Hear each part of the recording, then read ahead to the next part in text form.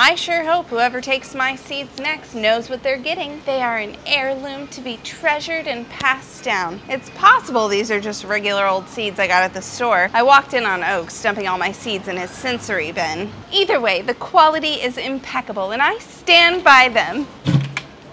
Oh, so many to choose from.